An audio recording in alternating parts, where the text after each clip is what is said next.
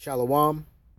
I want to start off by giving all praises, honor, and glory to Yahweh, Bahashem, Yahweh Shai.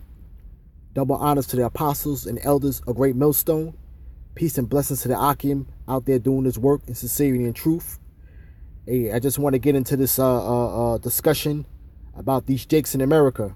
You know, you got a lot of proud Jakes out here, you know, because in some sort of way, you know, they feel like they're prospering when we know through the spirit that this place is falling, you know. Jake had a little bit of time to be able to prosper somewhat in the society, mainly after the 60s, where Edom, he took his foot off the gas, so to speak, and Jakes was able to prosper by going to college, you know, by starting to get somewhat decent jobs and be able to get into like being homeowners in America and being able to have businesses in America. Now, fast forwarding up until now, you know, 2016. So this would probably be like the second generation of this new wave of proud Negroes that's running around in America. You know, here it is. This place is falling, and you got these Jakes. You know, they trying to hold this place up. You know, they totally invested in their so-called retirement plans and in the 401k, you know, and you know they get this from these older Jakes, the older Jakes out there, the ones that are like grandparents' ages, you know, because they're the proudest, you know, they did their years of service as far as work and retired, so now they're at the point now to where they're able to be somewhat comfortable here in America and being demons, but being comfortable in America, and all they got to do is basically just walk out to the mailbox every month and get their pension check, you know. So you have a lot of these second wave of Negroes that's coming from those grandparents that are striving for that, okay, and they're doing it at any kind of cost. But I just got a few scriptures. This is Isaiah 31:1. Woe to them that go down to Egypt for help and stay on horses and trust in chariots. Right. You got these people, these Jakes, man, they trust in this place, man. You know, everything is pleasant to the eyes here. You know, this place is like one big Disneyland. You know, Jake is all about obtaining substance. You know, they're carnal. You know, they just like Edom. You know, they've been brought up and taught by Edom, so they're very carnal. So like I said, they trust in what this place has to offer, but it's going to be for naught. Reading on. And stay on horses and trust in chariots because they are many, and in horsemen because they are very strong. But they look not into the Holy One of Israel, neither do they seek the Lord. These Jakes out here and not seeking the Lord. You know, they got you got this fiat money is what they trust in. They trust in those white men that's on that money. That's what they trust in. And to obtain it, they doing anything at all costs. From the bottom Jake all the way up to these entertainers. They're doing whatever it takes to obtain that piece of America, you know? Reading on. Yet he also is wise and will bring evil and will not call back his words. This is talking about the Lord, Yahweh Bashem Yahweh Shai, but will arise against the house of the evildoers and against them and against the help of them that work iniquity. You know? Now the Egyptians are men and not the Most High, and their horses are flesh and not spirit. So you have a true living power that you're supposed to be worshiping that can lead you to salvation, so to speak. But you're trusting in Esau, in his system, you know? All right? You're trusting in flesh. You're trusting in man, you know?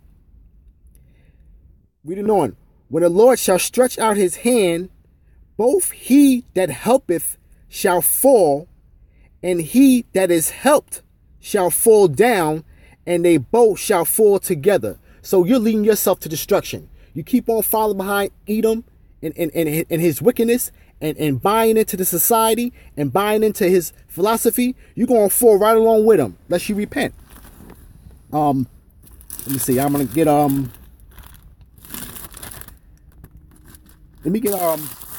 Hosea.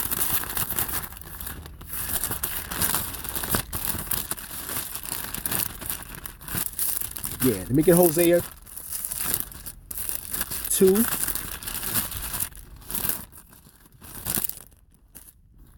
Chapter 2, verse 5. For their mother had played the harlot. She that conceived them have done shamefully. That's talking about Israel. You know, you played the harlot. You know, you're going into all these other philosophies that America has to offer. Okay, you're going into all this madness. It's all madness. The list is too many to name. It's just all madness. It's all madness. For she saith, I will go after my lovers that give me my bread, my water, my wool, my flax, my oil, and my drink. And that's what you trust in. You trust in this man because he's giving you your substance. So you wholeheartedly trust in it instead of you trusting in Yahweh Bashim Yahushai, that he ultimately gives you your daily bread, though. But the thing is that you're trusting in Satan. You're trusting in Satan for your substance. Okay? That's where you go left. Right? Therefore, behold, I will hedge up thy way with thorns, and will make a wall, and she shall not find her paths. Yeah, so for you to be even obtain the bare minimum substance in America, the Lord said that he would hedge up thy way with thorns and make a wall that she should not find her paths. So you basically still catching hell in this place, though, but you're just like a hamster running on a reel. You catching hell in this place, though, but you have to do that just in order to maintain that bare minimum substance, just to have a little something in this place, you know, just to have a little something in this place, you know. You got a lot of projects in here. You got, like, even on my so-called job, you got, hey man, you got these jakes, man. They got aspirations for they got their 5-year plans, they got their 10-year plans. Very proud, you know, real proud. Okay. But the Lord said he will hedge up thy way with thorns and make a wall that she should not find her path. And that's the thing. You Negroes are not finding your path. You Jakes are not finding no path here. Okay? The way that you're going, following behind this society, following behind this white supremacist system, you're not finding your path. You're catching hell. But we don't see it that way. Or as long as you're getting your little bare minimum substance, though, you're just content with that. You know? Let me get Ezekiel. Ezekiel 16.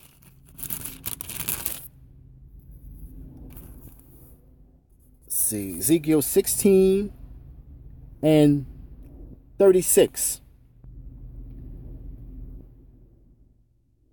Thus said the Lord power, because thy filthiness was poured out, and thy nakedness discovered through thy whoredoms with thy lovers, and with all the idols of thy abomination. Right. Your filthiness is out there on basically on Front Street. You know, it's been poured out. You know, like, listen, we're the butt of all the nation's jokes. Okay, that's what you've created here. You know, all right. You basically, you could just turn on the TV in the daytime. Nothing but Jake madness on TV. You know. You got these court shows, divorce court, these court shows, and it ain't nothing but Jake's on there, Jerry Springer, all these stupid ass talk shows, you know, and your filthiness is before everybody. Everybody sees it. Everybody sees it, you know. Reading on.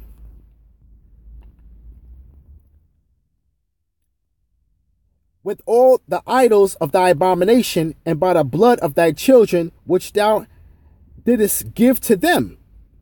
Right, that's when this is going back when we were sacrificing unto idols our children. But even today, you got these jakes out here that sacrifice their family members for gain in the entertainment industry. Okay, so you basically got the same thing going on, same spirits coming back, same thing going on. You know, you got these jakes selling your soul for entertainment. You know, for riches and for fame. Okay. All right. Verse 37. Behold, therefore, I will gather all thy lovers with whom thou hast taken pleasure, and all them that hast loved, and all them that hast hated. And I even will gather them round about against thee, and will discover my nakedness unto them, and they may see all thy nakedness. And that's what's happening right now.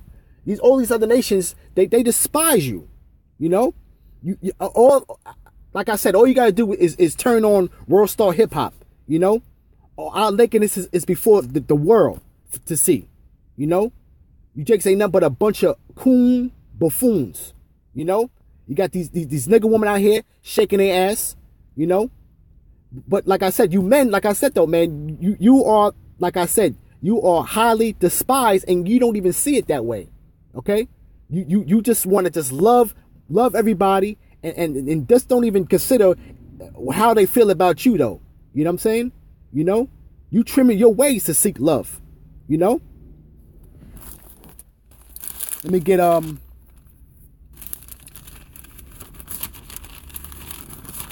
Jeremiah. Let me get Jeremiah 2.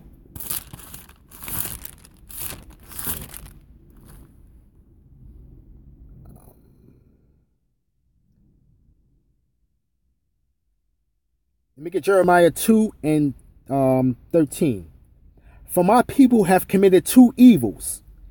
They have forsaken me, the fountain of living waters, that true living power. You forsaken your true living power, you know, and hewed them out cisterns, broken cisterns that can hold no water. Right. That's you going into those other philosophies that are not that can even profit you. Okay. They hold no water. They're not to your profit, you know. All right. Verse 14. Is Israel a servant? Is he a homeborn slave? Why is he spoiled? Yeah, that's the question. Why are you spoiled? Why are you spoiled? Okay? You know? Let me just jump to let me see. Let me get chapter 15 in Jeremiah 15 and 5, right? For who shall have pity upon thee, O Jerusalem? Or who shall bemoan thee? Or who shall go aside to ask how they do it? Ain't nobody checking for you, Jake. Ain't nobody checking for you, Negroes. Okay? You know, you guys are just pawns in this white supremacy system. You're just pawns, and you're willing to be pawns. Okay, just for your little substance that you do get, your little trinkets that you do get. Okay, you just, like I said, you're just smitten by these other by your lovers. These other nations. You want to just blend in with them. You want to be in the midst of them. You try to be like them, you know. You try to live amongst them, you know. But they know, like I said, you ain't you. They know you ain't worth nothing. They're looking at you like you're nothing, you know. You got jakes out here that you know, they'll go out here and buy a fancy car and try to floss with it. But then you got these other nations looking at you like you don't have much more other besides that, you know. They know you're trotting down people. They know that, you know. You know, you take on these strangers instead of your husband, which is Yahweh B'Shem Yahushai, you know. And like I said though, you know, and your nakedness is being discovered by everybody. It's being discovered in the world, and you get the media that's pushing our that nakedness out there. Okay, they're pushing that nakedness out there. They're pushing that filthiness out there. Okay, for the world to see, you know, and you Negroes are willingly getting on TV, okay, and showing yourself out. You willingly showing yourself out, you know? Let me get Jeremiah. Let's see. Jeremiah 4:30.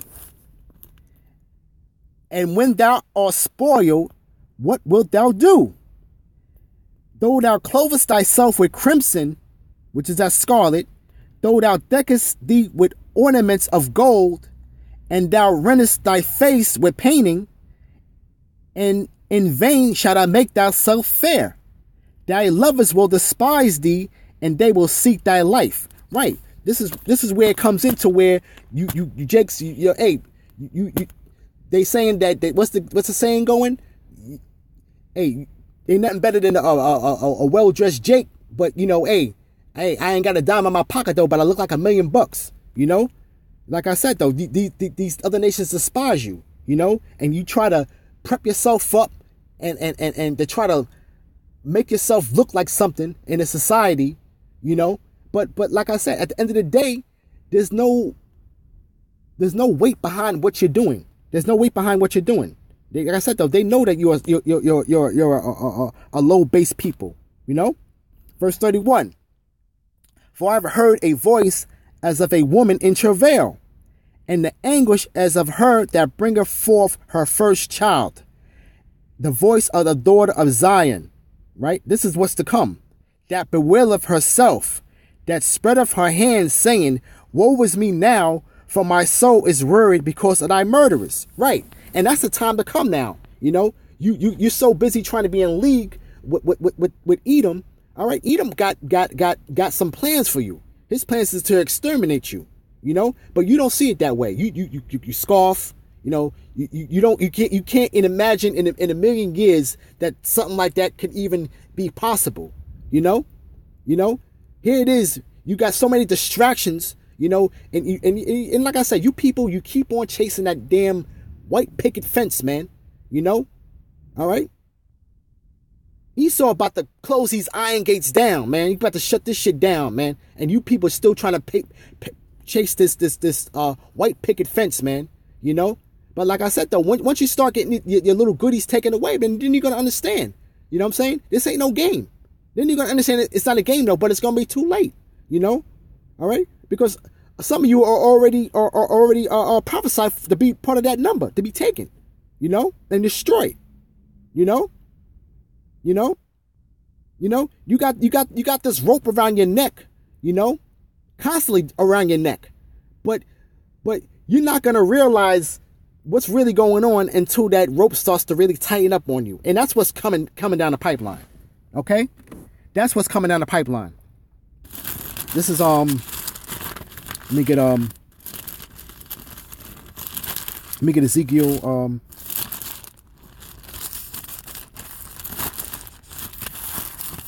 let me get Ezekiel 16.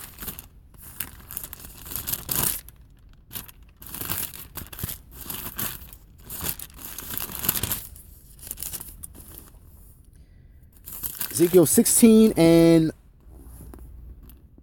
38. Right? And I will judge thee as woman that breaketh wedlock and shed blood are judged. And I will give thee blood and fury and jealousy. Right?